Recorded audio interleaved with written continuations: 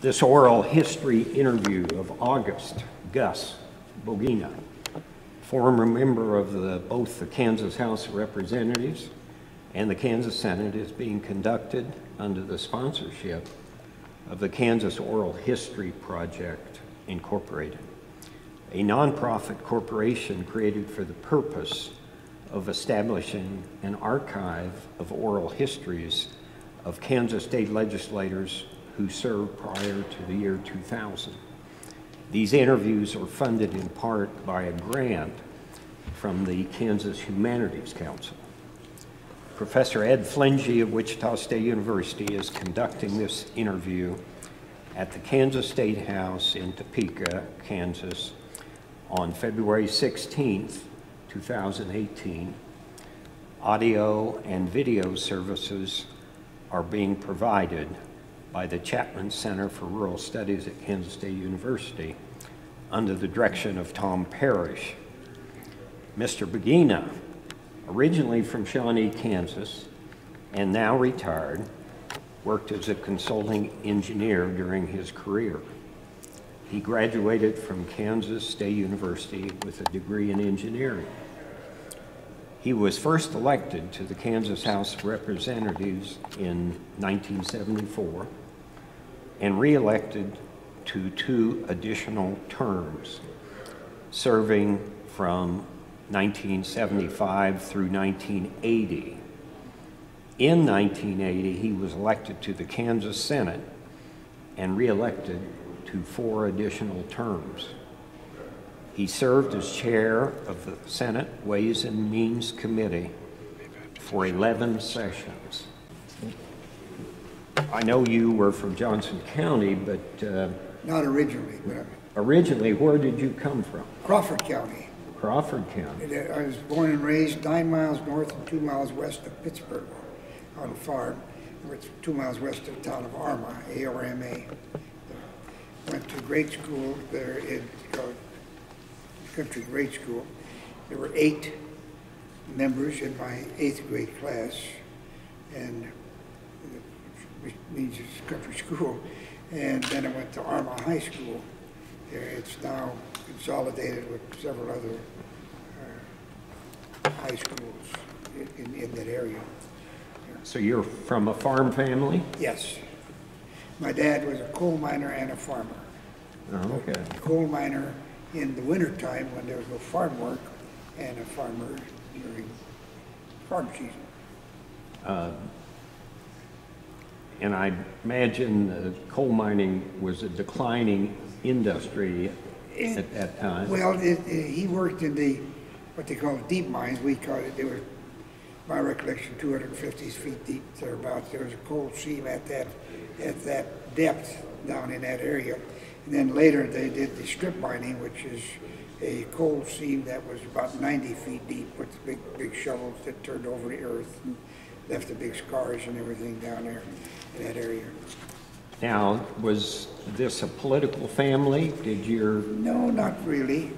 I came political, so to speak, by happenstance. In 1970s, I was chairman of the Lenexa Area Chamber of Commerce, and there were several of us presidents of the chambers who had lunch together once a month or so, and periodically anyway, and we were not satisfied with our representation, so we decided we must find someone to run.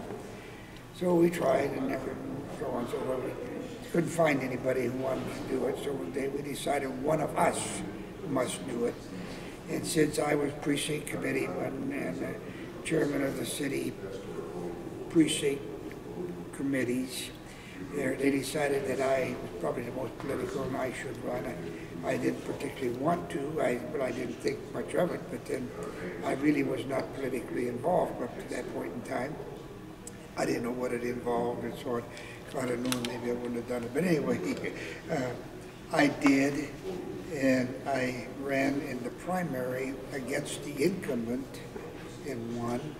And then I had a Democrat opponent who was a he was a representative, but he was redistricted out of it there, so he was out of office for 2 years and decided to run again. And so, and I won that race also. So that was my first election. It was November the 5th, 1974 was the election day. Now, it's usually challenging to take on an incumbent. How? I was a novice, of course. And at that point in time, we didn't know. We, the people who worked with me, we were all novices. And yes, I realize now that it was challenging. But at the time, we didn't think too much of it. We just said one of us must do it, so we did it. How long had you been in Johnson County at that time? I moved to Johnson County in 1954, so I was there 20 years. Okay. And I started business, my business, in July 1, 1962. So I was in consulting engineering at that time, from 1962, in Johnson County. And I became pretty well, I say versed in the county, because I was in the Chamber of Commerce, and I was in Rotary, and I don't know, quite a few things. And when you're in business, you need to do those things. And I served as city engineer for the city of Mission, Fairway, Lenexa, Harrisonville, Missouri, on retainer basis, not full-time. It was on a retainer. I attended their meetings. And Bennett, Governor Bennett, was mayor of Prairie Village, and so I got to know Governor Bennett before he became governor. I knew him as Mayor Bennett there, and so I moved around in those circles, so to speak, and so really taking on an incumbent is, yes, very challenging. Now, was your practice, engineering practice, kind of a one-person shop, or were... It started out in 1962 of me and one person. By 74, we probably had 10, 15. Oh, really? Because I built a new office in 1969, and we ended up, but at one time we had 40-some employees, but I'd say back in 74 we probably had 15, 20 probably, yes. Did you go directly from getting your degree to Johnson County? No. I graduated in January 1950, and I started work for the Department of Interior, a geological survey. And we, at that time, my wife and I, we traveled quite a bit. They sent us north in the summer and south in the winter, supposedly. Except my first assignment was in northern Nebraska. They sent us south to Oberlin, Kansas. And that was not very far south, because I recall one day it was 20 below zero. We were trying to work outdoors that way. So for the first, then we moved to Johnson County in 1954. And I moved there to take a job on building the Kansas Turnpike. I was project engineer for a section of the Turnpike that is through Lawrence. We started east of Lawrence, before we get to the rest area there, and then all the way through Lawrence, including the Kaw River, to a point about 4 miles west of Lawrence. That included the interchange down to 6th Street, 6th and Iowa now, and at the original design, there was only the one interchange, which is now called West Lawrence. And I designed what was then the East Lawrence interchange. That was one of my first tasks there in the office. So I designed that. Then they sent me out to the field to manage the construction and the staking and the engineering and everything on that section. So I was out there 4 years we finished in about 58, so about 4 years on the turnpike. That's a big project at the Yes, age it of was. 30. Well, so. the turnpike at that time, they had a general consultant, which was an engineering firm, and then they had sections. And they did that in order to speed up the progress. And so that was our section. And we tied into an engineering firm on the east side and one on the west side. And we worked together, all together. I was in the field and managed the inspectors to construction, staking, everything, and the Kaw River Bridge, so on and so forth. So yeah, that was in the 50s, and we, when was what done, we drove the turnpike to the grand opening down in Wichita in 1958. Wow. Did you then, was that when you went to Johnson County? No, I was in Johnson County then. Oh, so you were living... We moved, when I left the Geological Survey, we moved to Johnson County and went to work at this consulting firm in Merriam, Kansas, in Johnson County. And after the turnpike, the consultant didn't have anything else for me to do. So I went to work for the Corps of Engineers, the Kansas City District there. And then I started my business in July of 1962. So... But I lived in, we were in Johnson County from 1954. I've been in Johnson County from 1954 to 1996 when I moved to Topeka. Okay. Now, you said you were part of a group that was not satisfied. Yes. And what was the motivation? I mean, Well, what exactly was it? I don't, one thing I remember, he introduced a bill that put a fee on fire hydrants that we had to have, and that we thought that was a ridiculous idea, and that was the crowning blow that we just weren't satisfied with him. And when I won the primary in August, he resigned unbeknownst to me. He sent a letter to Governor Docking resigning, and Governor Docking gave him a position in the Department of Revenue. He was an accountant. Gave him a position in the Department of Revenue there for resigning. And I could have been appointed in August to serve out the rest of his term, but we didn't know until I was sworn in that he had resigned immediately after the August primary. But anyway, that's... Hey Ed, real quick, sorry. If you could scoot back even just like 3 inches. It's just Scoot back. Paper's sticking up every Oh, now I'm and again. sorry. It's okay. And just make it easier. I mean, just later on probably. We're good otherwise, sorry. All right. Should be good, thank you. That's my background. Well, it fills in some time there before Yes. Topeka. And you started in 75. Yes. And it, I think, may have served one term and then were placed on Ways and Means Committee. I served 2 terms. 2 terms? Two Okay. terms. I went to the House Ways and Means Committee in 1979, 79 and 80, and I was 2 years, and the speaker then was Hayden, but Governor Hayden was chairman of the Ways and Means Committee, and Wendell Lady was Speaker of the House at that time. Yeah, I served in the majority party for 2 years, and Pete McGill was Speaker.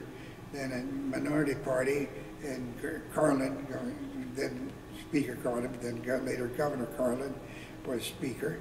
And then back to the south side of the chamber when the lady became Speaker, and I kind of facetiously said, that's enough moving back and forth, I'm going to go to the Senate. So I ran for the Senate, and the incumbent was a Democrat, and I beat him. I did not have a primary, and I won the general election, and I was placed on the Senate Ways and Means Committee. Chairman was Paul Hess, their chairman. Anyway, we smiled. Anyway, he was chairman. Then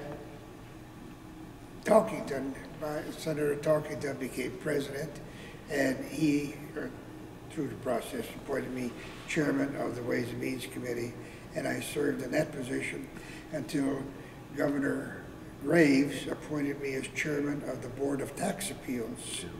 And I resigned, which was a hard thing to do because I liked the Senate and I liked the process, but in reality, after so many years, you build up some baggage.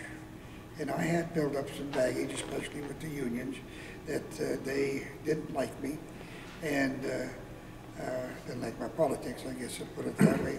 And so I decided that I thought about it, but it was hard to do because I really enjoyed the camaraderie and everything that goes with the political process and the Senate especially.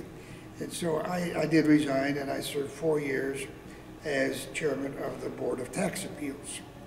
And then whenever my term was up, Governor Graves was not going to reappoint me, so I retired. And I've been, quotes, retired ever since. So now I did, in the early 2000s, I did consulting work, engineering work, primarily in Wyandotte County. Did work for Berkshire Hathaway. There in Wyandotte County, they built in Buffalo, they built a retirement village, retirement subdivision of duplexes, and I was the project engineer, served as project engineer on that particular project, and I did several other engineering works. Consulting is on an individual basis. Did not do any planning because I did not have the capacity. I did some capacity, but really not much. So I did some consulting work, but my biggest job was with Berkshire Hathaway. It's kind of unusual. They interviewed me and they said, what would your fee be? And got someone marked it down. And I better add some more to it. So that total price, fine, okay. I hope I should have. My calculations should have added a little bit more. No, I came out fine, but I mean, not a problem. That was it. Well, I'm sorry. I maybe got well, sidetracked. no, that's fine. I want to go back. Okay. You obviously express an interest in Ways and Means. Well, you must have said that to Wendell Lady. I think he would have been the first. Back in my beginning, I was kind of a loner, and I didn't have much to do. I didn't go to many of the receptions or things like that. So I spent my nights studying the budget.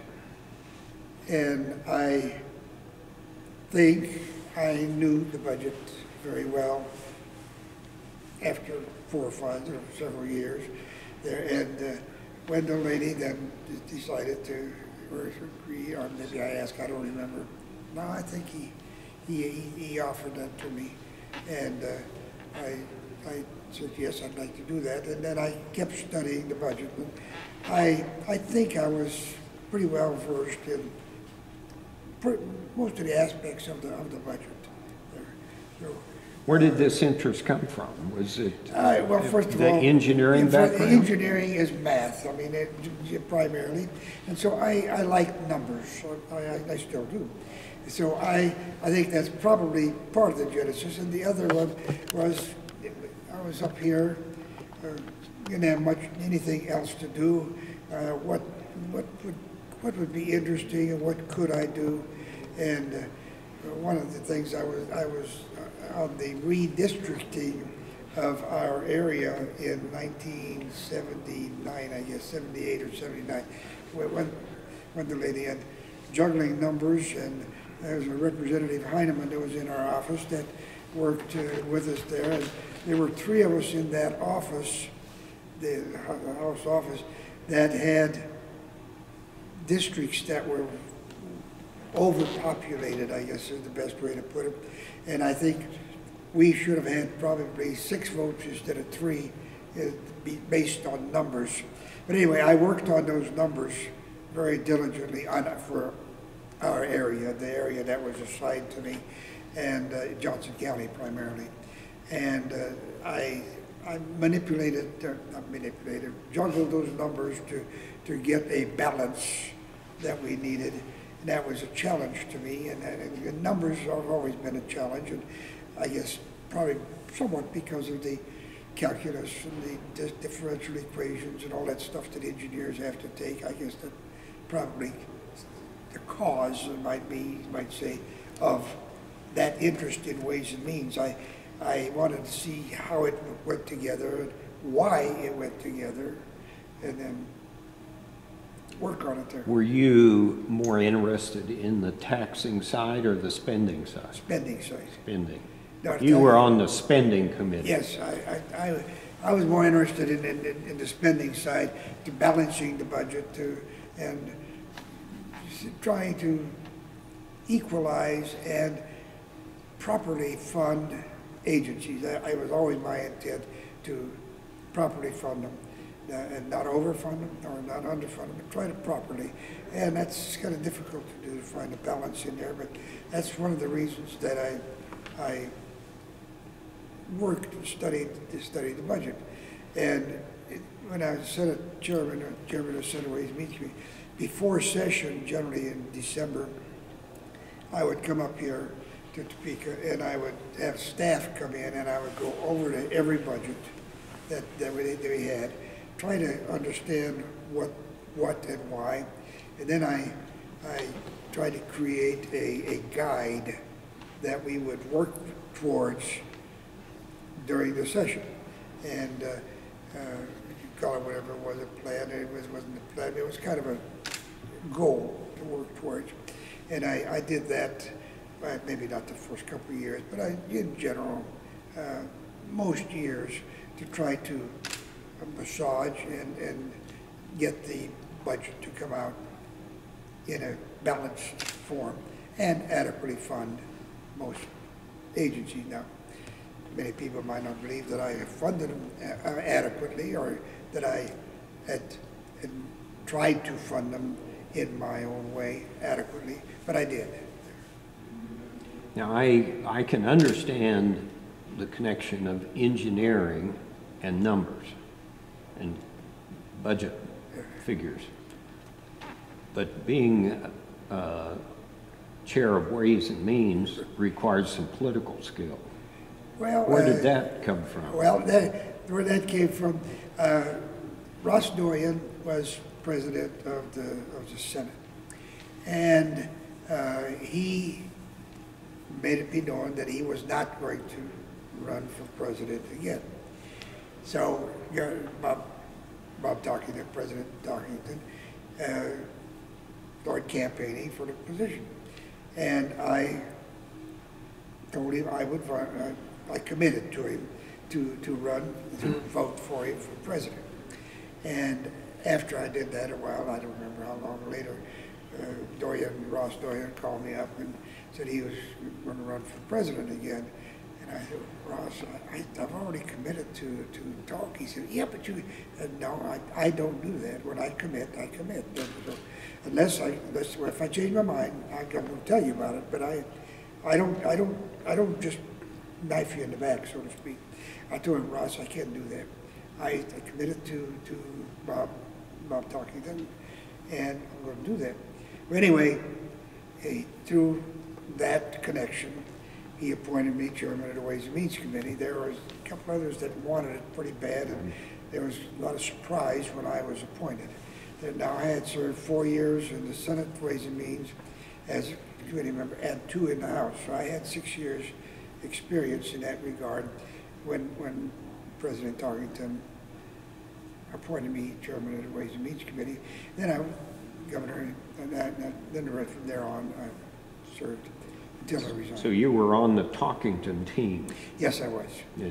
yes. Was it a close vote, or did Ross? I have no idea. As far as the vote, it was pretty close as far as talking to the Doyen. Yes, it was. Maybe 1 or 2 votes. Yes, yes. Okay. Yeah, I don't know, but Ross, he was disgusted. He said, my wife left me and now nobody's voting for me, and he said she took all my furniture and everything, I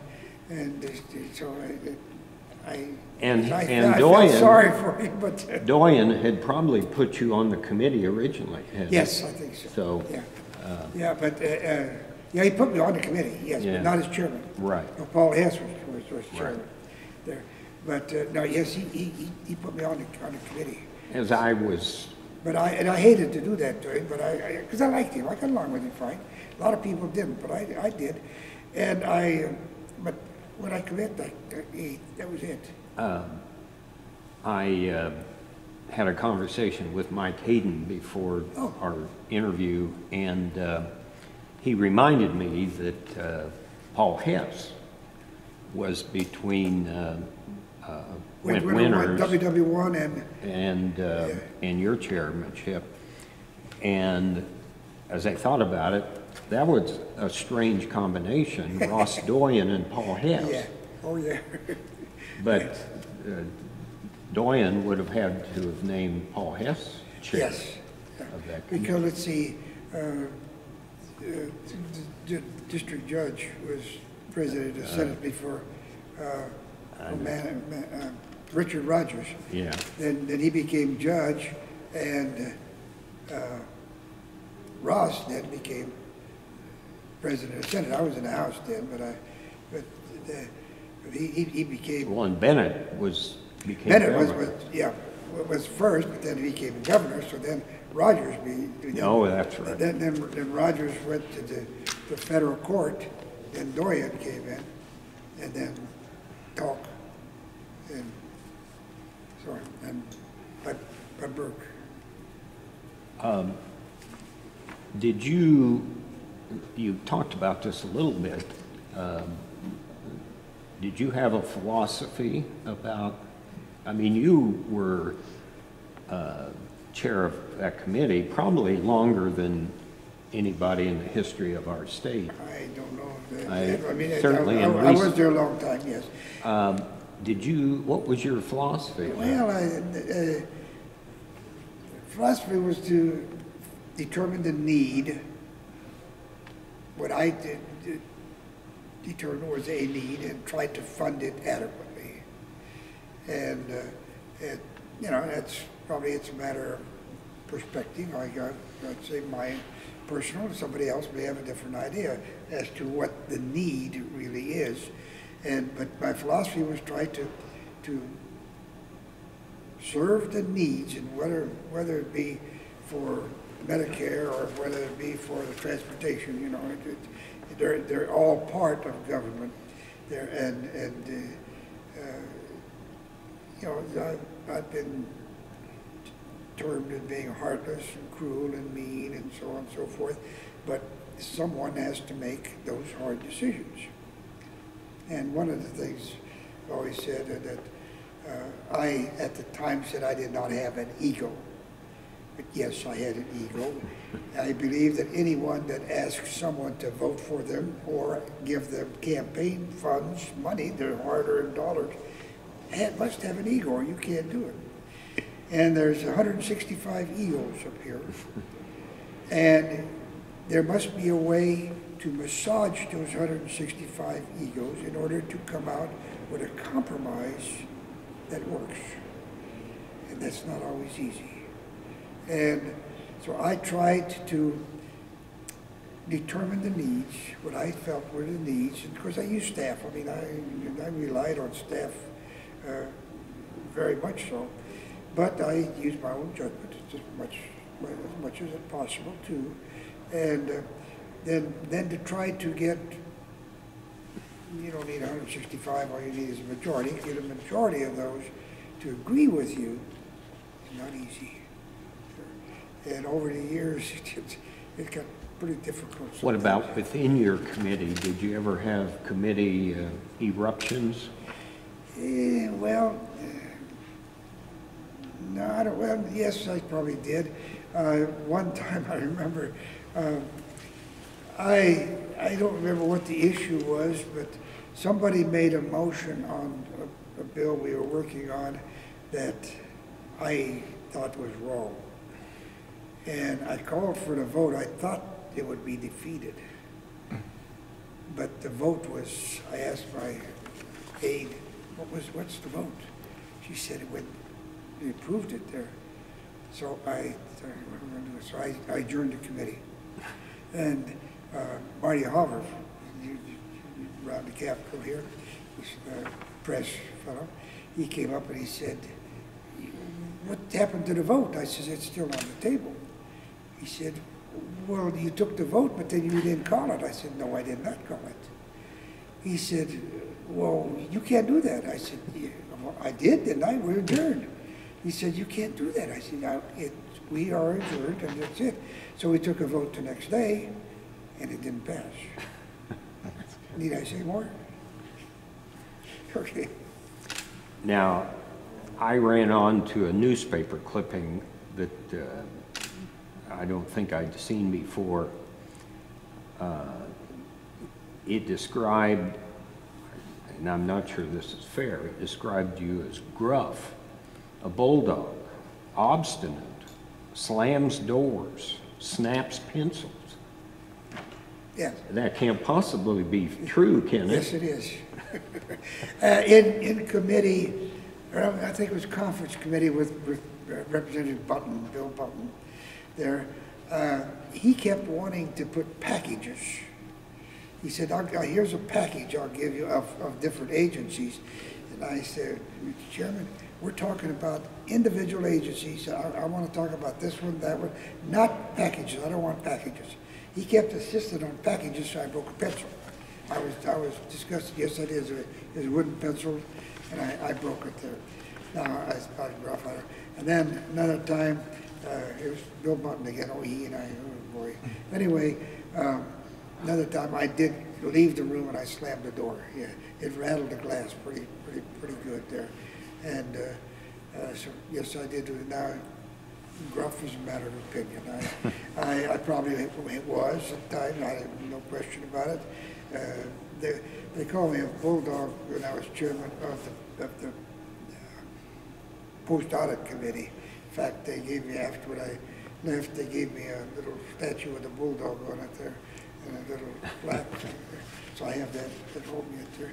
But anyway, it's, yeah, I probably was rough. Was this a negotiating technique? Probably, yes. I don't think I was normally gruff. You came back to the committee sooner or later. Oh yeah, well, after I cooled off, I went in the office and cooled off a little bit, I came back in. Because they were all in there waiting, what's going on? Because I was chairman of the committee. I didn't adjourn it, I just left there. And now, as far as the broken pencil, I sat there and just, I guess I threw it in the wastebasket, I don't know. But I was fiddling with this pencil and I got disgusted. I just snapped it. Yes, I did do that. So. Were there particular issues that always would give you trouble? Oh, I remember one of them, George Teagarden was chairman of the House Ways and Means Committee, and we were in the veto session with the budget, and the last issue left was the state salaries for state. And as I recall, we had 2.5% increase, and the union, the employees union, whatever it's called, they had sent some lady in from Ohio in their national headquarters to come down here and convince me that we were wrong. So George Teagarden would not agree to this 2.5% increase in overall state salaries. So we left and we joined the meeting, and she called me in the hall, this lady did, and she started reading me your riot act and so on, and I told her, lady, we're going to go back in there. You don't agree to that? It's going to be 2% when we go back in there. She said, you can't do that. said, watch me. So we went back in, we made it 2%. We adjourned, and she came out, she just read upside down. I said, next time it's 1.5. She didn't take me on with that. She let it go at that. But anyway, so we ended up with 2. They had 2.5 if she had left me alone, but she didn't.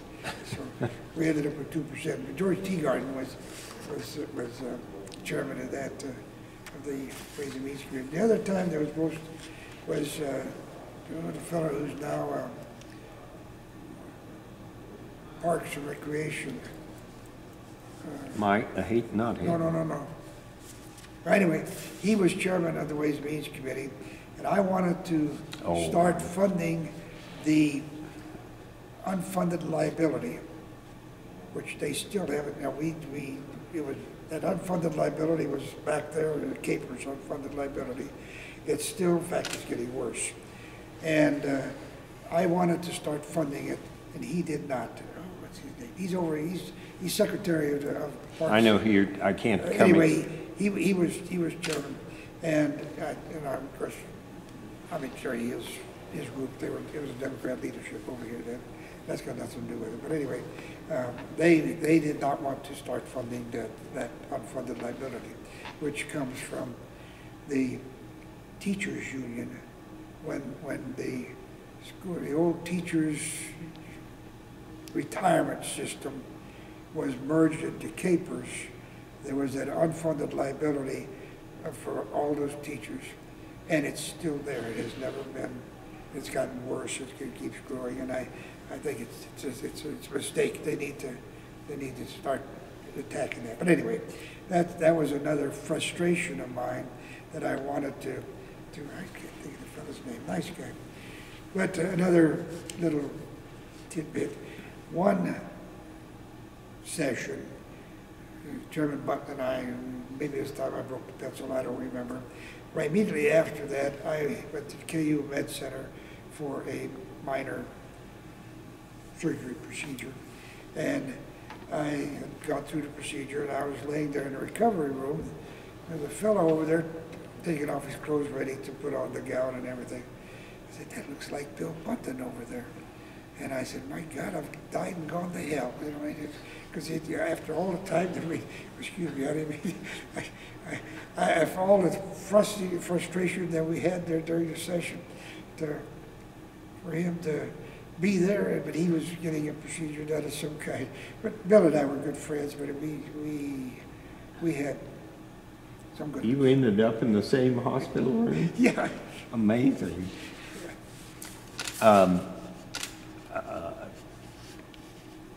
You worked the budget from the legislative side. You had a number of governors that you had to deal with, Bennett, Carlin, Hayden, Finney, Graves.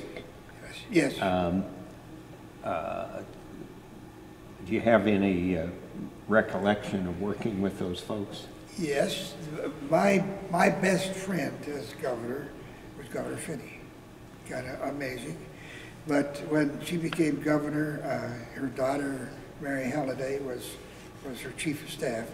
They didn't know I existed. I mean, the first year, they totally ignored me. Second year, Mary came down one time and we visited, and Governor Finney and I became friends. I mean, very good friends. Besides being governor and senator, I mean, just a friend. And I believe she was, as far as friendship, she was my best friend in the governorship. Governor Bennett, I was a freshman House member, so I really didn't have that much to do with Governor Bennett because I knew him when he was mayor, so I knew Bob and Governor Bennett.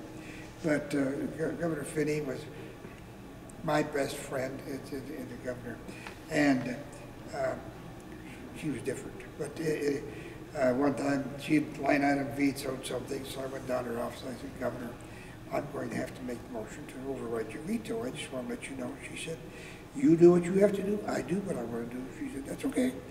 So I made the motion. We overrode her veto. I called her up again. She said, that's fine. So one at a time, I did the same thing. I was ready to make the motion. And the minority leader stands up and beats me to it, makes the motion.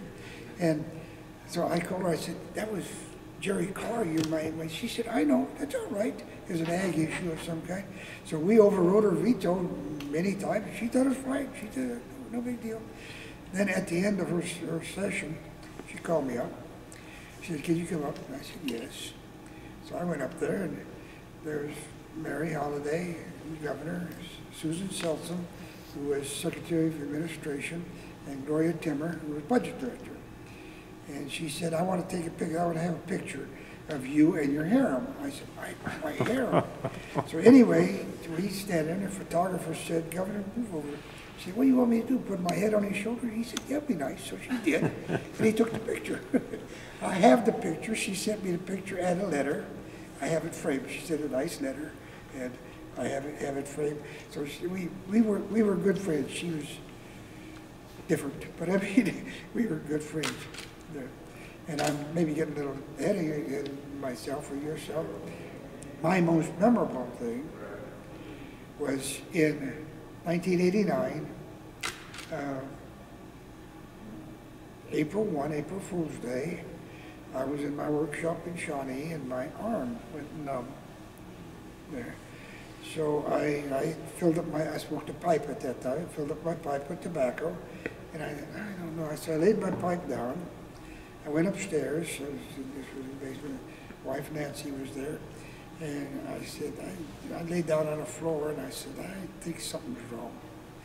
So she called Marlon Ryan, who was the representative for KU, the University of Kansas, and he said, bring him in to the emergency room at the med center. So she wheeled me, drove me over there, took me up to the hospital, and after test, they found out I had blockage.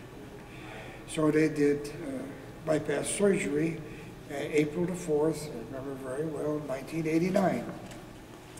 Come veto session, 1989, there was the state water plan.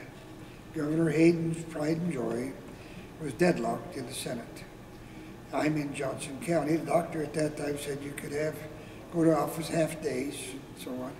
So I did, and I was in jeans, and so on. Not dressed really, because I was just loafing around the office, wasn't really doing anything, my engineering office. So I got a call from Z, who is the president's secretary.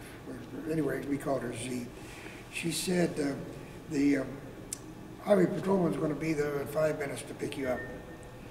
I said, highway patrolman? She said, yes, we have a call to the Senate, and your wife Nancy said that you could come in.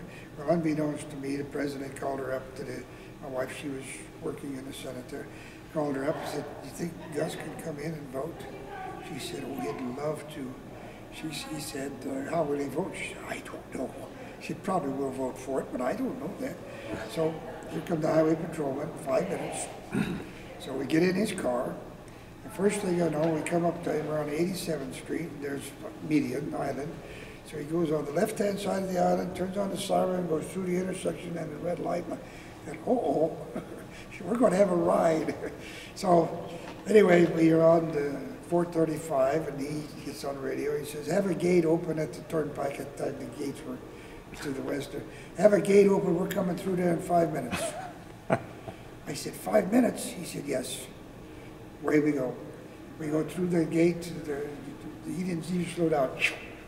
Through the gate, there's telephone poles were going by like fence posts. And look at the speedometer, and I could see 100. And I said, you have good tires on here? He said, well, they're new, but you know, they're low bidder. I said, that don't make me feel any better, you know. He said, well, you're the one that says we have to have low bidders. So, okay. I remember they had a Plymouth. There was the car. We go, and in the Senate, there, President Burke said, they're at milepost such and such now, and we're at milepost such and such. He called and said, have the south door open, and have an elevator. So the south door, and here's the cameras there, backing up as I go in, get on a cage elevator, go up and go in, and President explains they're voting on the state water plan, and How would you vote? I vote aye. It passed the state water plan. Then I was so tickled about, happy that I, first of all, I'm back in the chambers. And secondly, that ride was exhilarating, believe me. I mean, I know 100 miles an hour is stupid, but I mean, that was something. And I was excited, so I'm on the microphone telling everybody about my nice ride here at 100 miles per hour. The press didn't like that. They said you endangered everybody on their highway. I wasn't driving, I was riding.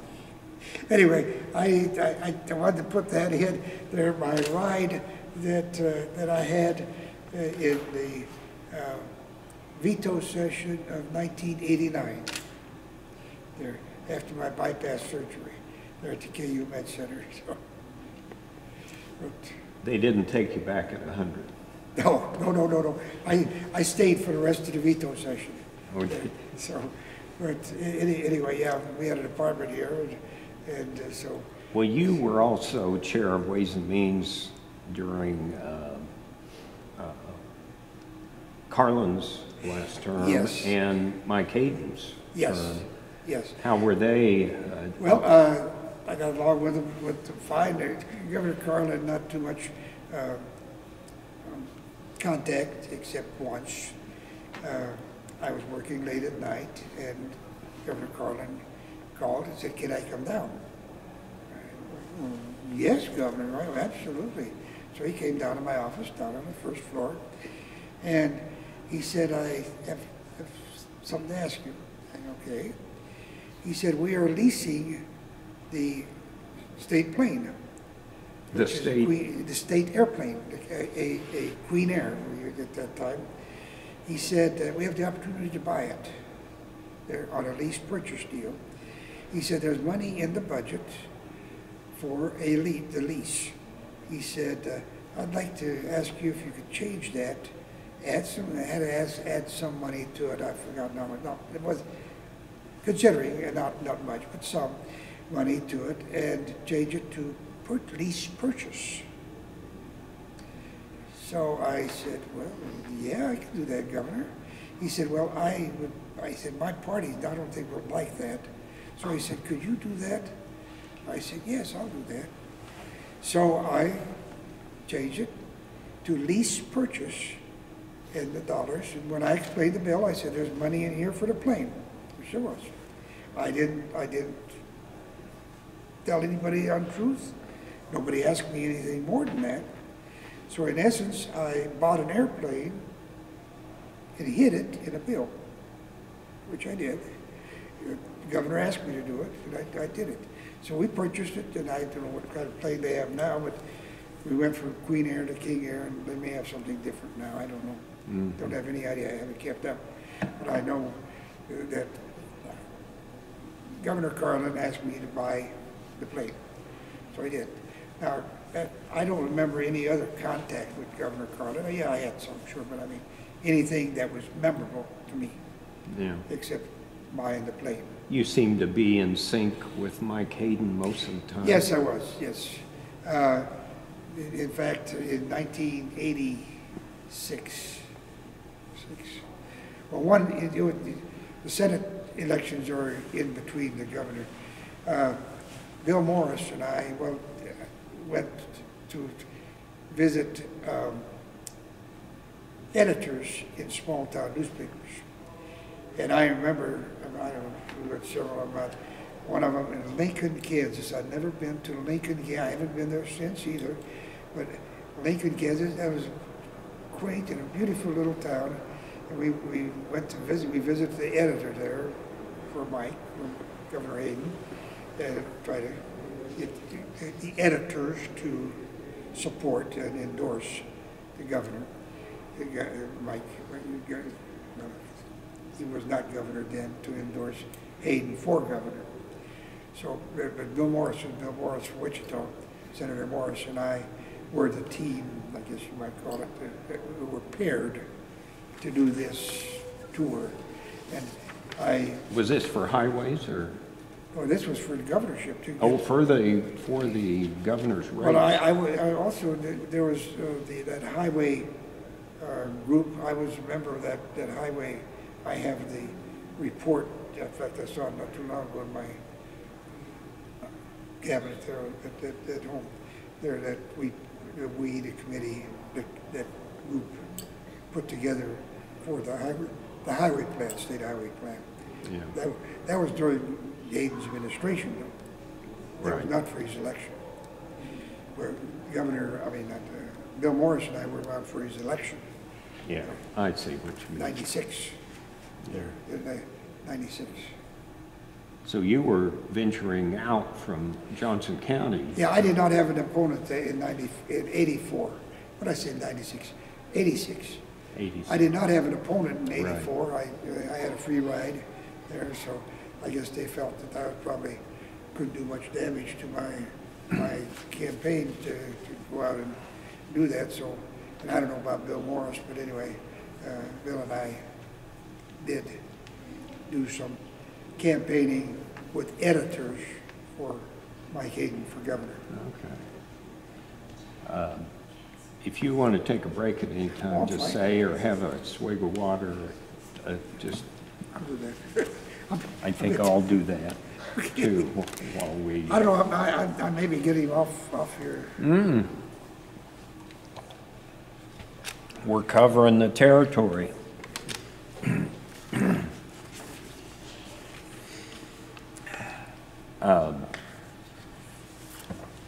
You, after Talkington, you had Bud Burke as president. I assume you had a pretty good relationship with Bud Burke. Yes and no. You're both Johnson County. I understand it. State yeah, Senate. I would say pretty much, except leadership-wise, and I go back to, once again, to Governor Finney. It was the end of Governor Finney's term, and she had appointed Susan Seltzer as member of the Kansas Corporation Commission. Okay. And we had a Republican Senate caucus. And the leadership, Bud Burke et al., had said that we should not consider the appointment because we would probably get a Republican governor and we could get a Republican Corporation Commission member. And I said I didn't think that the Corporation Commission should be political. I thought Susan Seltzer was very capable, very qualified, and very able to be on the commission. And he disagreed, and very, very strongly. We had a few words, and I won. And unbeknownst to me, my wife Nancy was out in the corridor waiting for me, and he went out there and just went up one side of her and down the other, chewed her up. She didn't know what the problem. Something about not following leadership and so on and so forth. And so I guess at that time, that particular moment, I had more power than the president had there, because we did confirm Susan Seltzer there, and I think it was right, and I was maybe not as political as some people thought I should be sometimes, but I felt what's best for the state and who's qualified should be the most concerned. So that's so I say we got along with Bud Burke. Yeah. Going back some time, Bennett was elected to the Senate, and he became governor, so there was a vacancy, and it was up to the precinct people to appoint the new senator. Well, Bud Burke had just won re-election to the House, so he came before our precinct committee. I was chairman of the committee. He and his wife Pat, then wife Pat, and we agreed we would vote for him for Governor Bennett's seat in the Senate. We did. He became. And then my first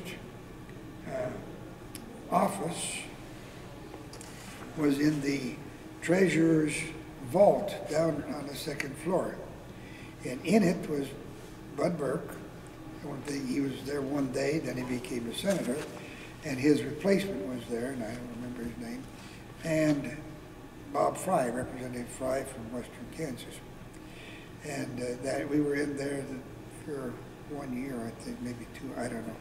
Then I went in an office with Bob Fry, David Heineman, myself, and I don't know if that was there. No, that was probably in 78 and 79. I'm guessing. Our Secretary Gloria Corona. There. Ring a bell? Anyway, so yes, I knew Bud Burke a long time. Yes, I guess I voted for him to be our senator. Did I get along with him? Most of the time. He, quotes, left me alone because, very honestly, he didn't know anything about Ways and Means there. And so he said, whatever you want to do, let me do it. So for 4 years, yes, I did. Well, I did pretty much under Talkington also. He really did not.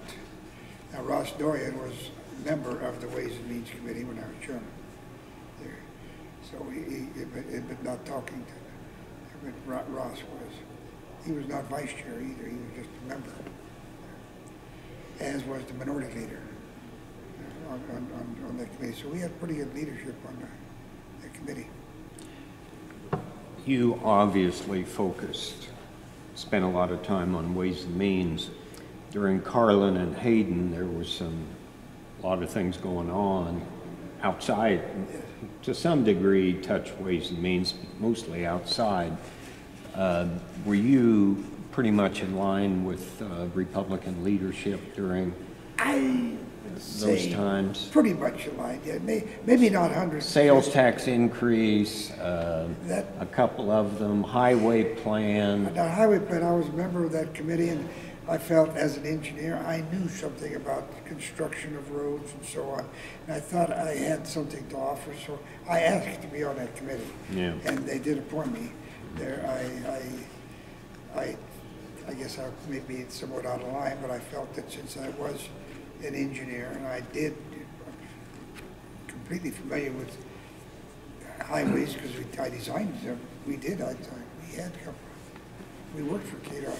We did some work. So I felt I had something to offer. So I asked specifically to be on that committee. And I was appointed to it there. And as far as the sales tax, yeah, that was I didn't quite approve it, but I mean, yeah. The gasoline tax, that was different. We went up for 21 cents from 17. That was under Talkington. I remember that. Yeah. Yeah. There were some issues. Now, I was also chairman of the Building Construction Committee, and that was probably pretty well because I'm an engineer. Maybe that was when I was in the House. But I went back and looked at that. That was created in 78. Okay, so that first time. Okay, so I was wondering. I think I was chairman of it first time. I wondered if you had anything to do with the creation of that committee. Yeah. Tell me about that. Okay. We were on, I guess it was Ways and Means Committee. We went over to they opened the the Judicial court building over here. And the Sage of Osage, he was in the house here, I forgot his name. We used to call him Sage of Osage County. We went in there and we go in the atrium, and he said, "My God, we could put a lot of hay in here." And I felt, look at the wasted space in there. It's beautiful, I'm not disagreeing, but look at the wasted space, the heat, the cooling, the space. So I complained about it. And I don't know if that was a direct result of me being chairman or whatever it was. Anyway, I agreed with, I can't think of his name, that would have held a lot of hay, you know, but and I say it is beautiful, I'm not disagreeing with it, but it is, in my opinion, a big waste of space there. And I said that we should not be having that much waste of space and paying for all that room that we're not using. And that may have precipitated the committee, and it probably, that he's a troublemaker, so we probably ought to make it, that he put him over there. It could be, yes, it could be. Did you see that committee accomplish things? Yes, I think we did, because I think the administration probably didn't like it, having to submit some of those things to us for review.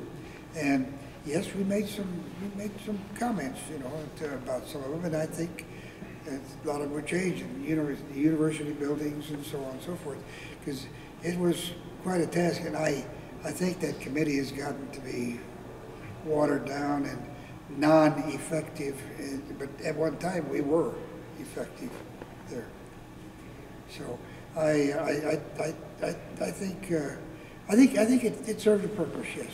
You mentioned post-audit too. Yes, were there things you remember, particularly about post-audit that no, not made really, a difference? Except we reviewed those audits very thoroughly, in my opinion, and I don't think that's being done now. And I reported to the Dale Dennis issue a while back, because that post-audit committee should have taken care of that before it ever got to the press there. But anyway, that's neither here nor there. That's now. But I don't remember an issue per se that we had, such as the hay barn and so on, because I do remember that. But no, I don't remember. But it was created for a purpose too, back when, that was before my time, that the KU scandal, at KU Med Center scandal, the architecture and so on and so forth, construction. And that's why the post-audit was issued and at one time it was only members of Ways and Means Committee originally, and somebody by the name of Brown was Richard Brown. Anyway, that all was before my time. Are you surprised that there's gubernatorial candidates calling for an independently elected auditor? No, but here again, it can be a good thing and it cannot. It depends on, obviously, the personnel, if they're qualified and able, and if they do something with that audit. If you just put it on a shelf with another bound document, it's worthless, and you're spinning your wheels and you're doing nothing. So I would say it can be effective if they do it right. I'm going to jump back to Ways and Means. Okay. And key off of a comment you made. You mentioned working closely with staff. What staff members do you remember having? Boy, it's been a long time ago. You mentioned Marlon Ryan. Marlon Ryan, yes, he sticks in my mind. Carolyn Rampey, she was in education. She's in Wichita. Lives in Wichita. Yeah. Last time I knew, I don't know. I got a card from her after Nancy's passing. But the other thing, I think we were the first, or maybe the only, two people who married in the Senate chambers, Nancy and I. Yeah. There. We were married in December 5, 1988, which was the day that we had the meeting of the Senate, of the parties, the Senate and the organization. elected chairman, and so on and so forth. December 5, 1988, Nancy, who worked in the Senate there, but she happened to work for the Democrats at that time. She was a Democrat, I was a Republican. And she was working leadership, I was in leadership.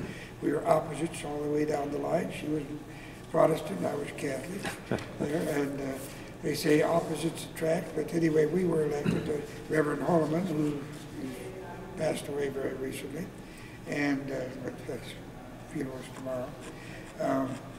So she asked if I'd like to get married, sure we could get married in the Senate. I said, well, I don't think we can do that. So she went to President Talkington. He said, I don't know why not. So we arranged it. And so we had the Senate chaplain that officiated at our wedding, and we were married in the Senate on December 5, 1988. She recently passed away, but then it's yeah. Going to go a little different direction.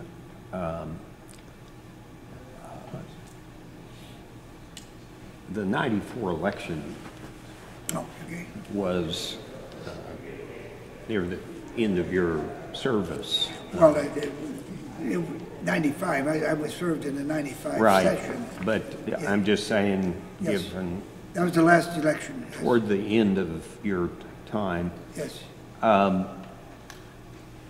and Democrat in Kansas House, Democrats lost 14 seats. I think they, that was a gubernatorial election. Graves is elected. Yes. Democrats lose 2 congressional seats, Yes.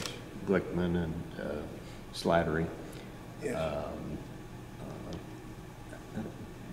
It was a Newt win. Gingrich at the national level is elevated. Bob Miller is deposed from his second run as Speaker. Obviously, some turmoil going on politically. Did you see these things developing?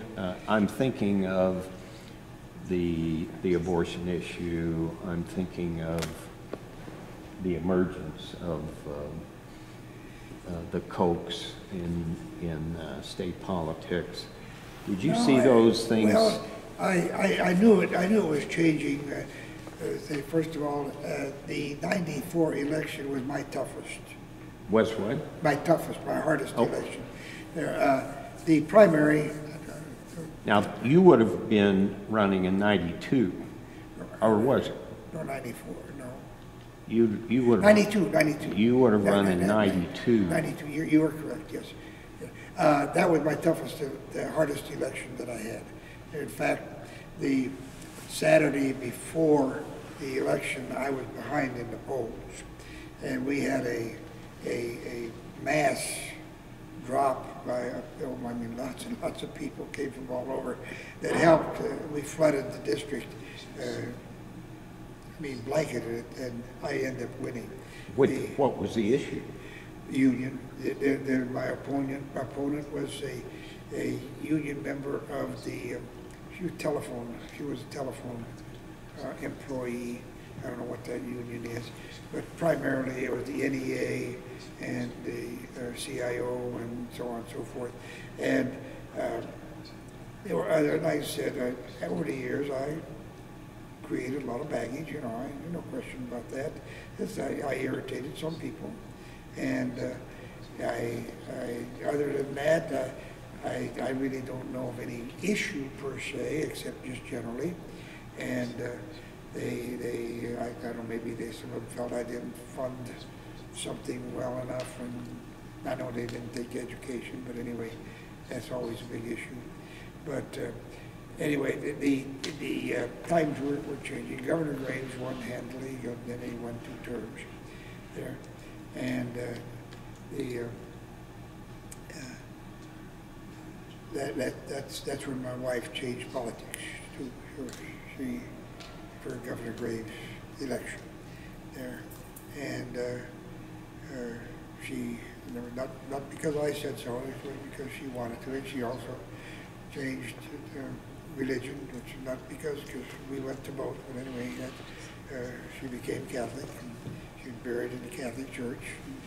So the opposites did attract in that case. But as far as answering your question, I don't know of any.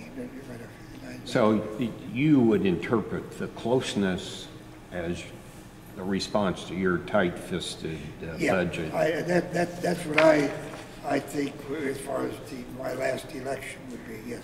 You're right, it was 92 and 96 would be my next, because I would be up for election in 96. So it wasn't because you're a big spender? No. Well, I was considered to be tight-fisted and a conservative, maybe an ultra-conservative. And I think now I would be considered a flaming liberal, but I mean, it's the same. Well, how do you, we've had a governor for 7 years that said everybody in the past spent too much money. Yeah, I disagree. I think we balanced the budget. And I remember one time, well, I guess it was in 88, Nancy and I were in Hawaii, and morning we were in a hotel, and phone rang, and it was Governor Hayden's secretary there. She said, the governor wants to talk to you. Okay. He said, we need you to come back. What do you mean? He said, we need to allocate funds because they're going to be, by Constitution, the governor must allocate if the budget didn't get balanced.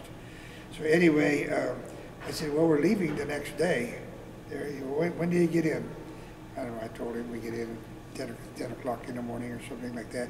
He said, we'll have a meeting at 3 o'clock in the afternoon here in the Capitol. So, okay, we flew in, I got home, I changed clothes, got in the car, came to Topeka, and we allocated funds in order to keep the budget balanced. And then, of course, when the session began, we made it law, I guess you might say, passed the statute. But that was a call from the governor in Hawaii, and oh my goodness, he traced me to Hawaii there. But anyway, it was Bill Button's wife. It was his secretary. Yeah. I can't think of her name. Anyway, that's who called in Hawaii. It was early morning over there. Here, I don't know, was it 6 hours or whatever different. It was afternoon, I guess. I don't know. Anyway, it was. She got me out of bed. While you were in the legislature, did you have any sense of the emergence of the Coke industry? Yeah, well, there's one of them, Westboro Baptist Church, Fred Phelps. I had an email from him just about every morning. I'd say maybe every morning through the week anyway. And it was an email that came to my office down here. That was, I think it was a copy of the one he sent to Governor Finney there. And that, of course, that's not in here. I mean, that's out there. But in here, yeah, yes, they were beginning to coagulate or to get together kind of, I'd say groups, maybe 3, 4. I mean, not huge groups, but yes, they were starting to do that. Yes. If it was Governor Finney, would that have been early or late in her term? Do you remember? I would say probably about midterm, because I got those for quite a while, and my administrative assistant said, "Here's another thing from." Was it actually from the Cokes? Yeah. Okay. Yeah. Why? Yeah, what was the message? They were very anti Finney and anti-government, anti just about everything. They were anti whatever. Okay. And, yeah, the popular message was just about everything and anything. Mm-hmm. did, obviously, you're Catholic. Yes. Did the abortion issue give you trouble at all? No, I mean, I see some problems, and I think there's a place for an abortion, but I don't believe it ought to be just about, hey, come on in, you know.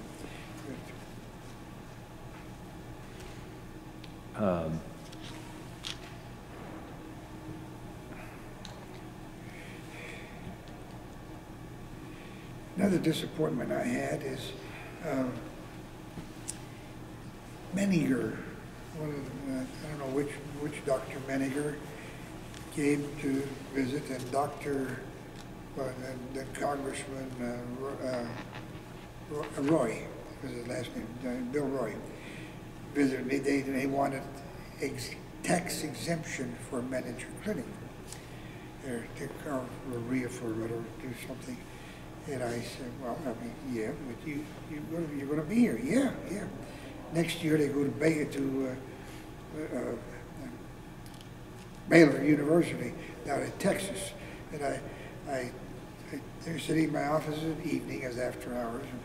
And they swore that they're going to be here in Kansas, they're going to be part of Kansas, and so on and so forth. And boom, way to go. I said, you son of guns, here. We went out on a line and we bent over backwards to keep them because they were a benefit to Kansas. But then they skipped right after that. I remember that too.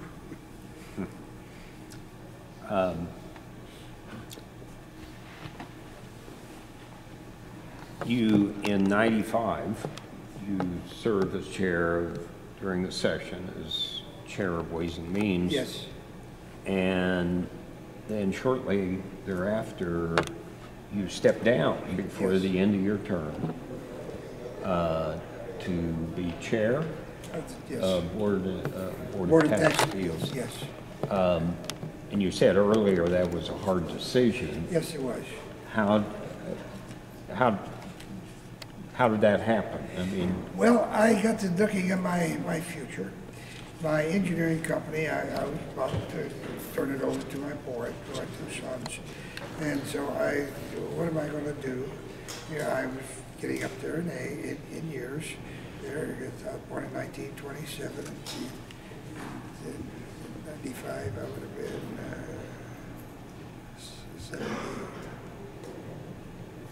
68, maybe. Let's see, in 99, I would have been 70. Okay, so I was pushing 70 years old.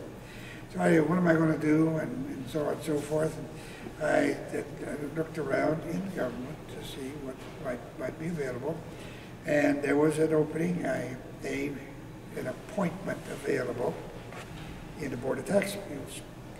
And a few years earlier, well, it was back when Carlin was Speaker, we amended a law that tied the salary of the Board of Tax Appeals to the judiciary, same as a judge. So I looked at that, and that's pretty good. And so I knew there was going to be an opening. It was an opening. In fact, it was already there.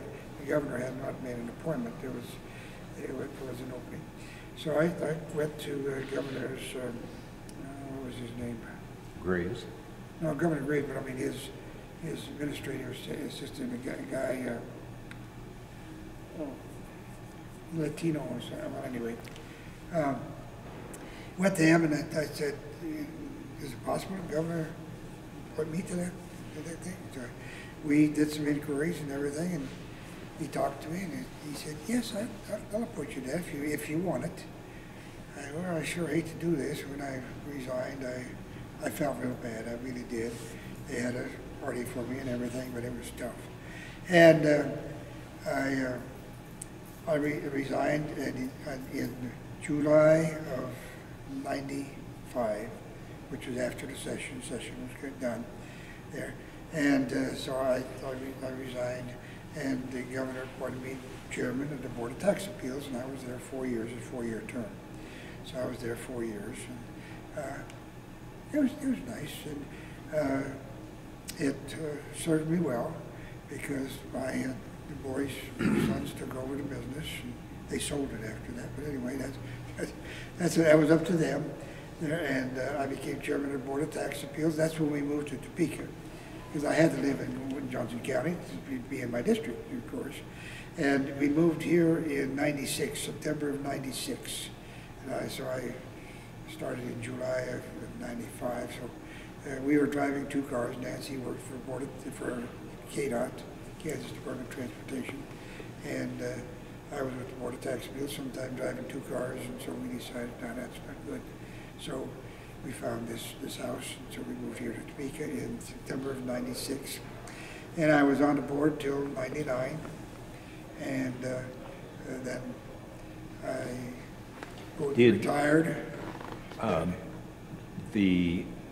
Was there something that you wanted to accomplish at the board, or? No, not really. It was a stopping point. I mean, it was a pause between Senate and retirement. It was a job. I enjoyed it. It was different, entirely different. We had to take a class in appraisal and the cost approach and so on and so forth in order to understand what you're talking about. So we took out about a week class in appraisal of properties, and after that I did some consulting work appealing some properties for some individuals, and with the Board of Appeals, with the Board of Tax Appeals. They're primarily, I guess I won at the first level because they have a hearing officer, and if you don't like the results of the hearing officer, you go before the board. And I think when I was consulting, I only went before the board once or twice. But then they call it the court. What they did, they changed it from the Board of Tax Appeals to the Court of Tax Appeals, and they all had to be lawyers. Now they're back to the Board of Tax Appeals, and they don't have to all be lawyers. Anyway, I appeared there once when they were all lawyers. That's different. But anyway, I did some, but primarily we stopped at the hearing officer level in the counties, in Wyandotte County, Johnson County, I think he did some in Osage County, along with consulting engineering work and painting the house and so on and so forth. And it was still a 3-member. It's still, it was a 5-member when I was on it. Oh, it was 5. 5, and then it became a 3-member court, and now it's a 3-member board. Okay. But it was 5 when I was there.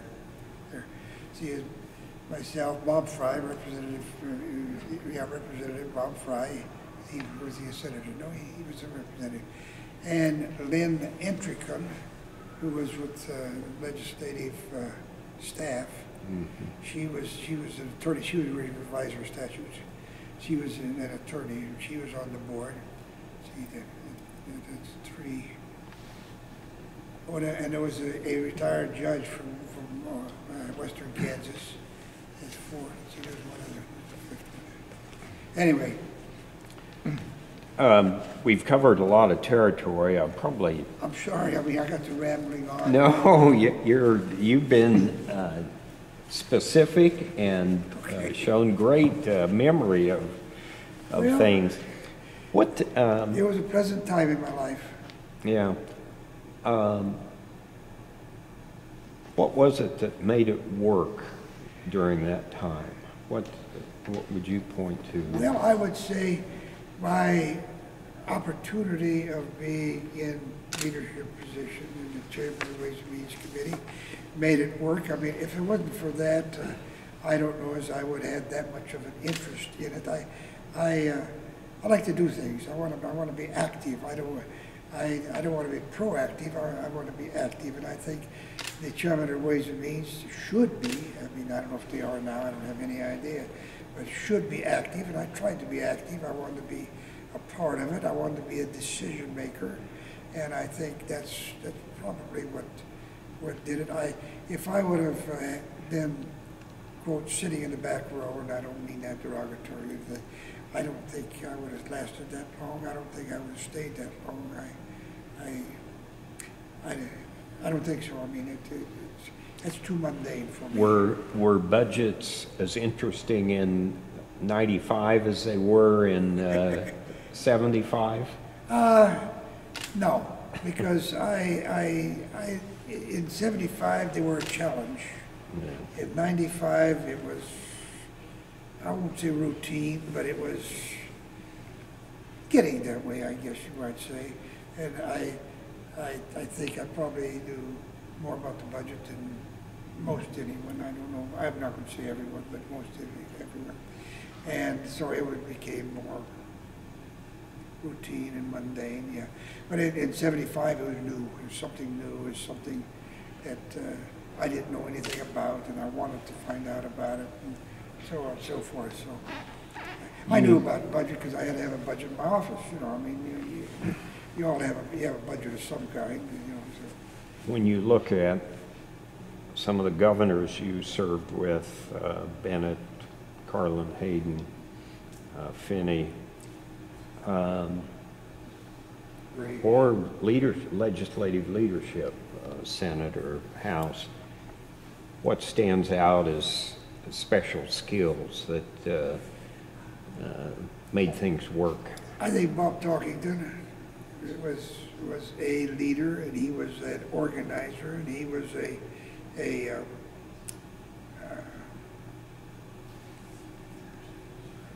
get people to work together. I think he was very friendly, of course, and he was outgoing. And I played football against him. I didn't know it. He played for KU. And another one, I played football against Rex Hoy, which I didn't know. He played for Nebraska, Representative Hoy. Really? So he played for Nebraska same time I did, and Talkington played for KU. But Talkington was on the Orange Bowl team at KU there, and so I didn't know that, of course, at the time. He probably ran all over me. I don't remember that. Anyway, I think he was. I think the best one of the lot. Where did you get your people skills? I don't think of it as an engineering school as a place well, for people I think maybe back growing up, I mean, we were out there in the country. We have to make friends, or you're going to be pretty lonely. And the nearest, there was somebody, that was a half mile. No, there was somebody closer than a half mile. They didn't have any kids there, but so I don't know. I guess back then, in high school, I was very shy and not outgoing. I mean, gross. And I woke up, I guess, at K-State to be, you have to be more outgoing because there's people all over the place there, and so you have to be friendly. And my first girlfriend was at K-State and so on. I still think about her some, but anyway, that's been a long time ago. Did you ever consider farming as a Yes, when I graduated, I didn't know. I interviewed for engineering jobs. I was in Wichita, Chicago, I don't know, quite a few places. And I had no offers, no job offers. That was pre-Korean War, which was kind of a down as far as. And I thought, well, I guess my grandpa said, you come home, I'll set you up, I'll fix it, get you some equipment, so on, you go, you farm there. And I thought about it, and, yeah, well, okay, I liked it. I mean, I liked farming, but I thought, I got a degree in engineering. I'm going to farm. So I finally, I don't remember how I came across this Department of Interior. So at that time, we had to take a test for government positions. So I took the test, and I didn't hear from him for a while. I thought, well, okay. I guess this was before I graduated. I said, I guess I'm going to go home and be a farmer there. So I graduated, and I guess we went home for a couple of weeks, three, I don't know. Anyway, it wasn't much longer after that I got this call from Department of Interior. But yes, I considered it probably more serious than I thought right now, but Yeah. because I didn't know what I was going to do. I didn't have a job, and all these interviews I had turned out to be. And I remember one in Enterprise, Kansas. I forget what that little company was there, but they wanted a design engineer. That's what my school was, mechanical design. Machine design and mechanical engineering. Machine design options get mechanical engineering. How that, in my engineering career then, obviously I've done some design pump stations or some with hydraulics. So I did use a little bit of that mechanical engineering in my civil engineering works there, but very little. But yes, I did consider it that, and probably if that Department of Interior hadn't come, well, but then the Korean War started, I had job offers, quite a few, because the people were tooling up there. So I had some after that, but I was already working as I'm not interested in those at all. I just put them in a wastebasket. I had several of them. I don't remember how many, but I did job offers. But for a while there, yes, I considered going to work for. One thing that I kind of missed early on, how were you able to balance your consulting engineer work with the legislative work? Good staff there, and I at payroll time, I used to go home and make payroll at night there. I'd go back to the office and make payroll at night. I built the office in '68. I moved in 69. I built it. I had a contractor. I hired bricklayers. I hired carpenters. We did all the trim, the painting inside. Me and a couple of people there. So we had a nice office. But anyway. I go home and make sure that the payroll got billed and get done. We had a secretary that would do it, but I'd go over them, make sure that they were all correct, because I wanted to make sure that people got paid what they were due. I didn't want to, and never wanted to short anybody any of their salaries or wages or whatever they had coming to them. So I used to go back I did that until in the 90s. They're going on payroll time. We used to pay twice a month. So it was mostly more than 8-hour days. Yes. Oh yes. Oh yeah. There were times when I had to attend meetings consulting meetings, and I'd try to make those at night, but sometimes I'd have to skip morning and go there and then come back here for a session in the afternoon. I'd try to make those meetings that I had to have over there in the mornings so that I could be at session in the afternoon. And then, of course, my committee meetings were in the morning, but I just had to work around them. But I had good staff. As far as back at that time, I was not doing all that much design myself. I was more of an administrator at that time. Okay. My design times were, I did some, yeah, I did after session and so on, yes, I did. But I had other engineers do design, because go back in '74, let's see, Bruce Bird, I'm trying to think of engineers that I had. I probably had 3. Oh, I had that Iranian. Well, we've covered a lot of territory. Is there anything we missed? Oh, I'm sure there is. Because, first of all, I was here a long time, considering. I mean, I'm sure there's others been here. Anthony Hensley's been here longer, and Paul Feliciano. But as far as cutting a swath, I think I may sound boastful, but I think I cut a pretty wide swath when I was here. You left your fingerprints on lots of things. I think I probably did. And if some historian wants to come and review it all, they'll have that. All right. But now they'll have you in person. Well, maybe I've gone too far. gone beyond what you wanted to Not at all. discuss or something. Not at all. If there's anything you want to add, I can't think of it. I had an enjoyable time here. I really did. The first couple of years were kind of mundane and dull because I was, freshman. Pete McGill was speaker. One thing I remember, the first bill I carried there, I was on local government committee in the House, and they asked me, it was the TIF, Tax Increment Financing Bill, and they said, it was in local government committee, they said, well, you want to carry the bill? I had never carried a bill before. I said, oh, of course I saw him, up here. And I had an idea, so I okay. So I carried it, and I was explaining it, and everything got along pretty good.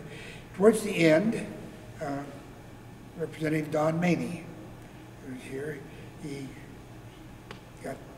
put his light on and came up, and he said, why are you carrying this bill? Because he was inferring that I had an interest in it. And looking back at it, but at the time, I said, well, the Speaker asked me to carry it. I mean, why? And that's why I have no other reason. He said, are you sure there's not another reason? I was flabbergasted.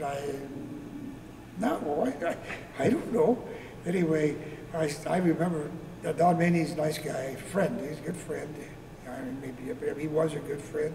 And I'm sure he was put up to do that by the Democrats on his side to fluster me, which he did, because I never carried one before. That was the first bill I ever carried. Of course, I carried many more after that. I mean, lots of them. that's a fairly complicated bill, too, isn't it? Yes, it is.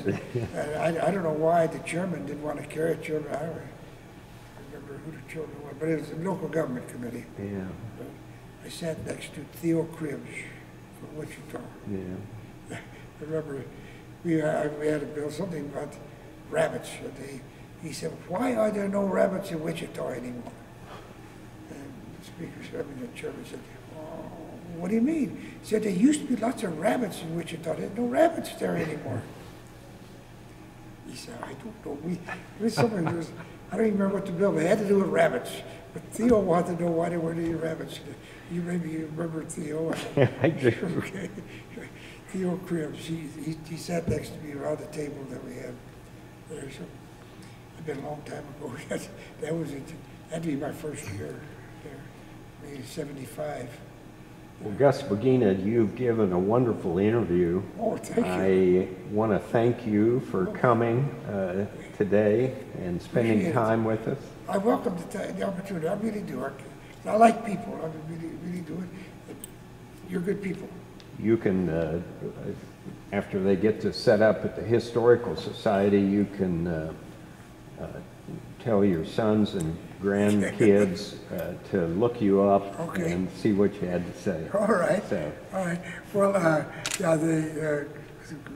long years ago, one of them wanted to know, can we get this? And I said, I have no idea. I don't know. So. You can, you'll be able to get it all. Okay. All right. Very good. Ed, thank you. Thank you. I appreciate it. You've been terrific. Okay.